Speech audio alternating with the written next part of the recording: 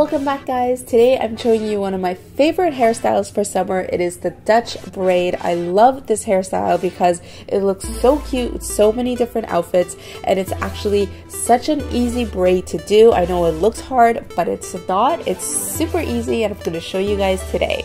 So first thing, you want to start by parting your hair down the center, and you want to make sure that it's a nice clean part even in the back.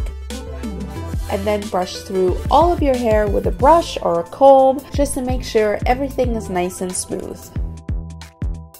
To start, you're going to take a section of hair right from the front of your hairline. It doesn't need to be a big section, but just enough hair to start the braid. And then you're going to split that section into 3 parts.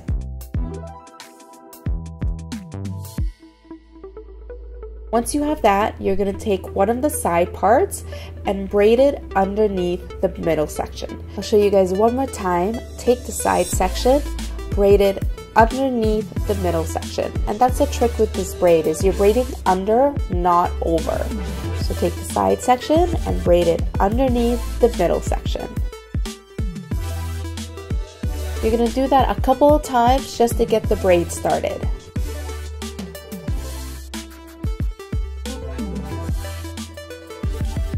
And then once you have that, you're going to start adding hair to each section.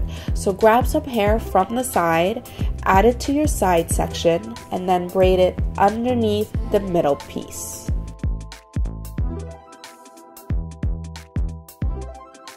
Grab hair from the side, add it to your side section, and then braid it underneath the middle section.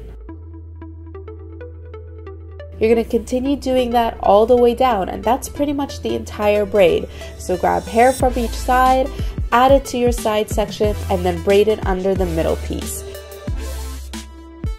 Continue doing that, repeating those steps, braiding it all the way down to your neckline.